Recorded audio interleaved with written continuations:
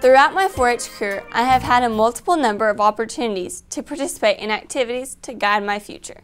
As I come to the end of my years in 4-H, I look back to how I got started as a Clover Bud. I attended a county rally and I did a show and tell, and I thought it was the greatest thing because everyone was listening to what I had to say. However, not all the activities I participated in turned out quite like I had hoped for, but I know that it is a big part of growing into a better person. The opportunities I have been given to tell my 4-H story through speech contests or by counseling a group of younger 4-Hers has helped me develop great life skills. It has been my hope to make a difference in someone else's life, and recently I was excited to watch my cousin perform a solo at her freshman graduation.